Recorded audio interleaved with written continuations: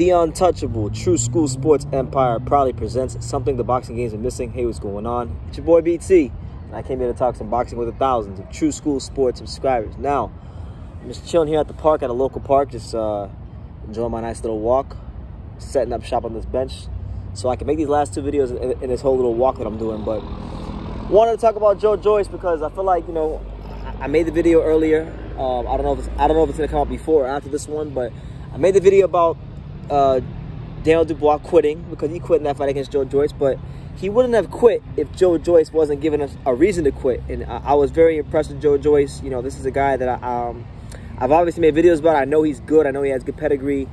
But I feel like myself and a large chunk and a large percentage of the boxing world had overlooked this guy. We overlooked him when we didn't really take him as seriously as we should have. And I feel like now we gotta take him seriously. And I think now it's fair to say that Joyce is a threat to anybody in the heavyweight division, because now, I mean, look at his resume.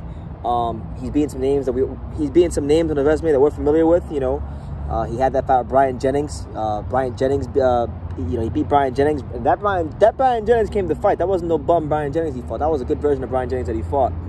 Fought you know, Bermain Stavern, who was past it, but still Bermain Stavern, you know, decent body, a decent name in the heavyweight division, you know. And then the ultimate litmus test, the ultimate answer was him fighting a guy that was regarded as the best heavyweight prospect, not just in the UK, but in all of boxing, in Daniel Dubios. And the better the fight, the better the opponent or the ability of the opponent got, the better Joyce fought. We saw him display a world-class jab. We saw a bunch of durability on display. We saw a guy that, when he got taken to some deep, dark, uncomfortable places, this is a guy who answered the bell. This is a guy that showed toughness. This is a guy that showed he had the, as the Brits would say and the Europeans would say, he had the minerals, he had the balls, the cojones, the huevos, to continue fighting as if nothing happened when things got tough for him, as Dubios was landing, you know, jab after jab and 1-2 after 1-2 and a lead right hand. You know, he was letting all kinds of stuff on Joyce, and Joyce wasn't fazed by it. Joyce was composed. Joyce was poised.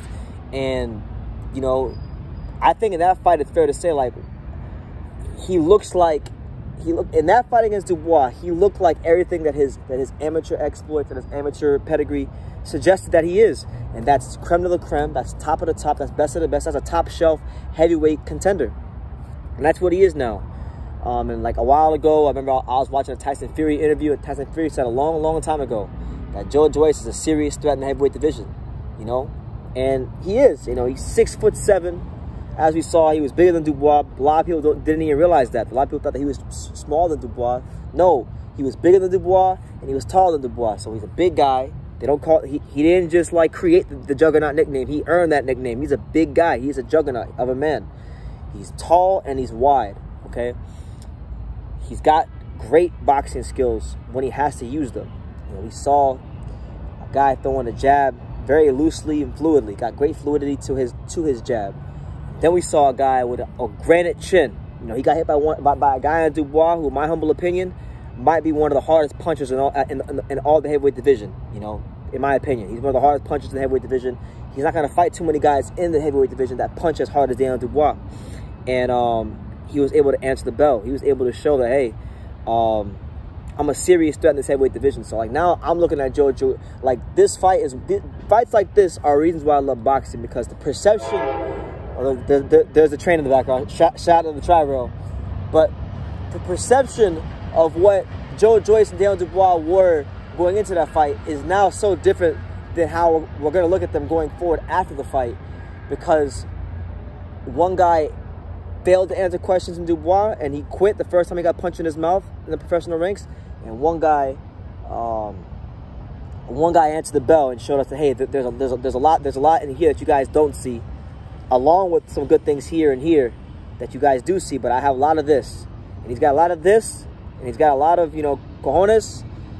And you know, I think Joyce is going to be somebody to be reckoned with. Now let's talk about what could potentially be Joyce's future heavyweight options.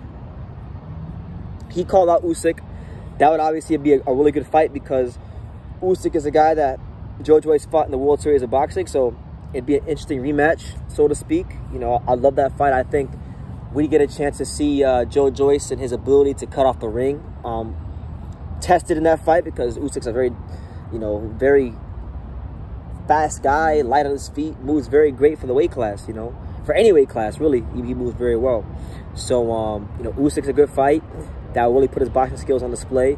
You know, you have my main man, 50 grand. You know, El Animo, one of South Florida's adopted very own by way of Croatia, Filip Hrgovic, and that would be an amazing fight, because Hrgovic still hasn't had his Daniel Dubois fight yet. He hasn't had that true step-up fight yet. We're impatiently, because I want to see Hrgovic get that step up and see how good he really is. You know, we're impatiently waiting for Hrgovic to step up, but that could be another option for him going forward. I know from talking to Hrgovic personally, Hrgovic is ready for anybody in the world. You know, he feels like he can beat anybody in the world. He's getting world-class sparring. He's been doing camps with guys like Vladimir Klitschko and everybody since he's like 17. Wilder, he fought Wilder when he was 17. He's been around the top level heavyweights for a long time.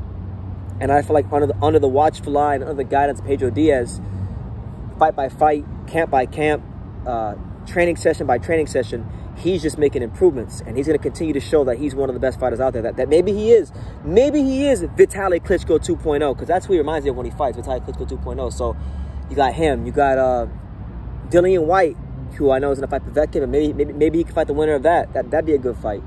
You know, Joshua was out there.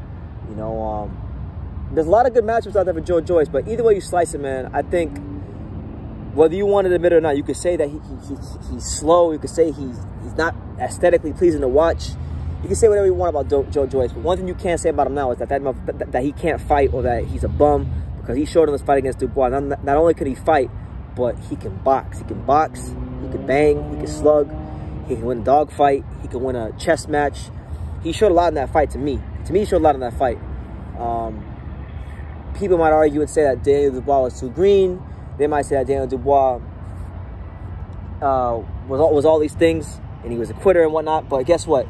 He wouldn't have quit. Joyce had to take him to that place, and Daniel Dubois wouldn't quit if Joyce didn't give him a reason to quit. And you know, Joyce putting that jab on him. He was putting that jab on him over and over again, just throwing that jab. You know, stabbing him with the jab, touching him with the jab, stepping in with the jab. He showed a lot of dimensions in that fight, and I'm just really proud of the guy for what he did, and impressed by what he did, and I respect what he did a lot. You know, so you know, I think if he's able to win like another step-up fight, let's say he fights a Dillian White or a Povetkin or a Parker, let's just say Joyce beats a Joseph Parker or something like that, then I think, you know, a fight that I think he would have a great chance of winning is the Anthony Joshua fight. I think I give him a great chance of winning the Joshua fight based on what I saw against Dubois, and based on what I've seen with him against Jennings as well, and other fights of his. You know, because I think the one thing he has that you can't teach is a granite chin. He's got a great granite chin.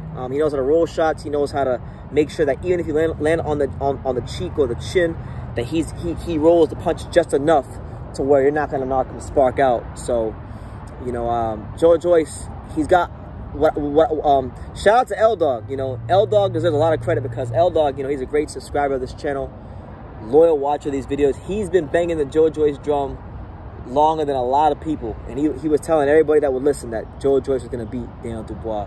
So he deserves a lot of credit, because he was right. And I'm starting to see a guy in Joyce who has the ingredients to go very, very far in the heavyweight division. So let me know what you guys think in the comments down below. What do you think of Joyce, and just where he's at in the heavyweight ranks, and what his career? I'd love to get your thoughts on that. Leave your comments down below. Make sure you take the time to subscribe. And like I say in every single one of these videos, you can love me or you can hate me, but I'm just a kid from Daniel. So until next time, take care, guys.